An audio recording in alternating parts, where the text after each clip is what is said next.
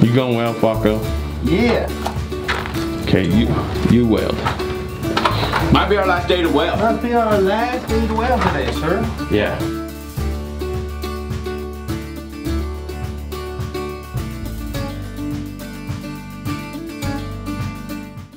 Hey, welcome back to another episode of Schofield Welding. We are sitting here, been squirt gunning a bunch of stands together, which has been actually pretty fun. Flacco's been running a couple stands, and it's been a good time. But anyways, guys, I did not know this for a long time. Okay, I thought the only way to run a wire gun was to either have like a plug in the wall mount or whatever, but they do make a suitcase, and Miller makes a suitcase that plugs directly into your leads, and I'm going to show you guys how to set that up. So if you stay tuned for just a little bit, we're going to show you how to set up the machine and why it's doing what it's doing. All right, so everybody stay tuned, be blessed, we love you. Hope everybody's being safe during the old virus. And hey, it's going to be over here shortly, and we're all going to go back to making money, so don't worry about it. All right, so be back in just a sec. Okay, you guys, so if you guys followed us on the last video, we did weld off the suitcases. We were doing a bunch of dual shield with Kyle, Taylor Welding, and he was showing us how to run it off a suitcase. Now, we used an arc reach suitcase for his, because that's the newest suitcase Miller makes. The thing is freaking phenomenal, especially running it off of a 400 with the arc reach on it. You can run that thing out for as far as you want, and then everything is controlled off the face of the machine. Now, I'm gonna show you how to set up the old one, and then how to run it off your machine, because the old one will run off of any of your machines, okay? The new one will run off of any of your machines too, but you just won't have the arc reach ability. You still control wire speed off of the machine, but your volts and everything will be dealt with off of the faceplate or off your remote, all right? We were running a bunch of #1 lead. I went and dropped the money on 250 foot of 2-aught lead. Now, this is not cheap, Ultraflex lead.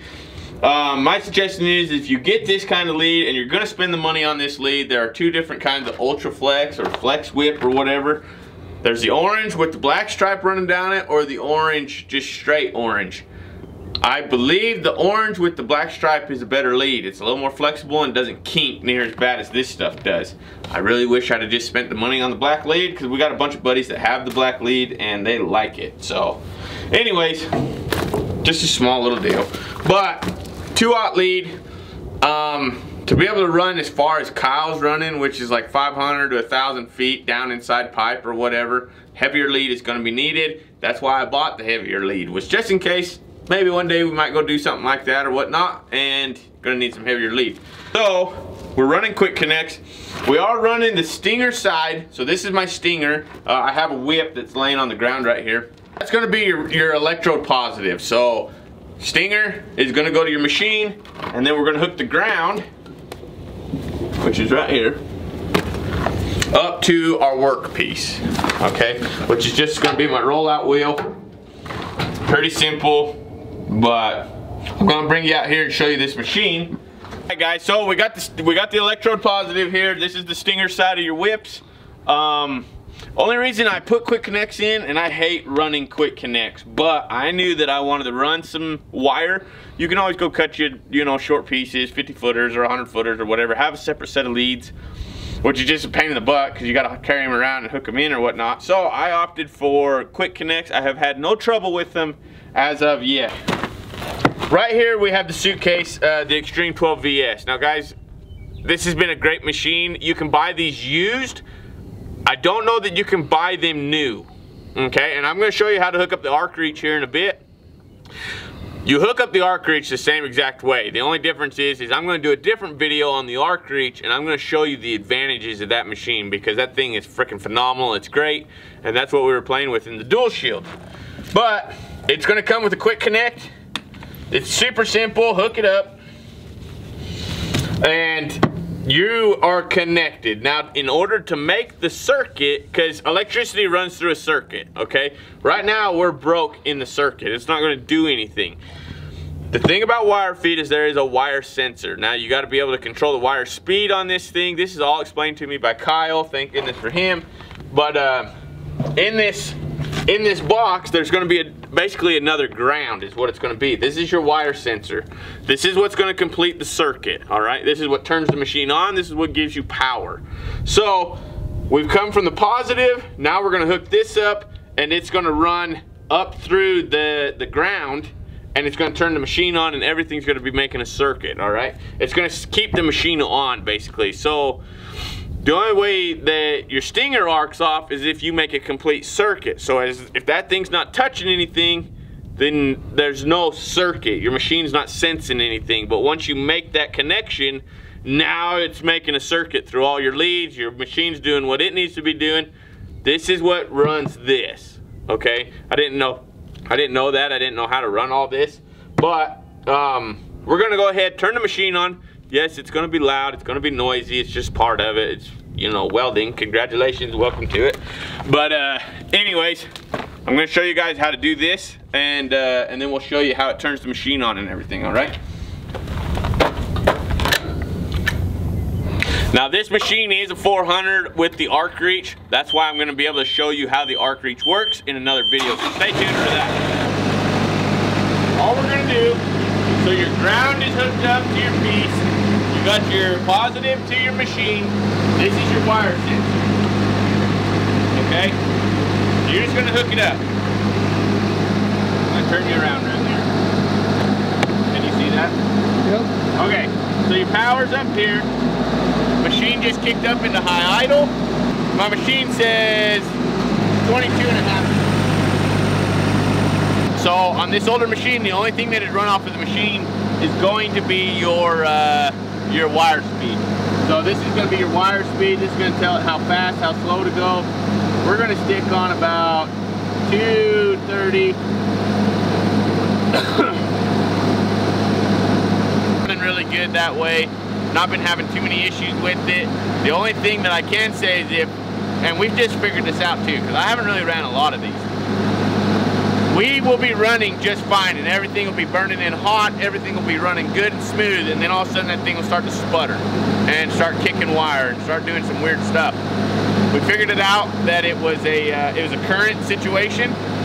We just took the ground, moved it closer to the piece, or put it right directly to the piece, fires right up, runs the way it needs to run. So it was kind of hard running it through the rollout wheel, I guess is the best way to say it. Now, if you are running volts, there are switches in here. Can you see those, Bob? Yep. Okay, so there's a CV, which is your constant voltage. Thank you to Kyle for telling me that, because I had no idea. And then there's your CC. So if you're running a machine that you can run voltage on, click it to constant voltage, and that's going to be just your voltage, all right? What he told me is if you want to run this off of like a Lincoln 300 or Lincoln, you know, something like that where it has gears, you need to switch it to CC. So, just an idea for you guys there. Now that we've got the machine hooked up, we got our wire sensors on, we got our grounds on. Now, like I said, we were having a little bit of a current problem, and I believe it was because we were running the ground through the chuck into the workpiece. Wasn't giving us any trouble till just recently, and then all we had to do is just take that ground, we hooked it right to our workpiece, runs great, we don't have any trouble with it. So, just something to keep in mind is if that's having a little bit of trouble, just get your ground a little bit closer. The other thing we were having a little bit of trouble with was so much voltage drop, because I was running such small lead. I was running #1 lead. I've always ran #1 lead, and it's not a problem when you're running downhill or uphill or whatever, you know, but it seems like when we switched over to voltage, man, we had a lot of voltage drop, and so I went to this lead, and we've been doing really well. Now, the Miller engineers, Cody and Jake and all those guys, they told me, they're like, man, we really would like you to run 2-aught lead, because in their recommendations, that's what they recommend. So I got it. Stuff is freaking heavy, don't get me wrong, okay? My poor helper Flacco, he knows. All right, he knows. But anyways, guys, so we're gonna come over here.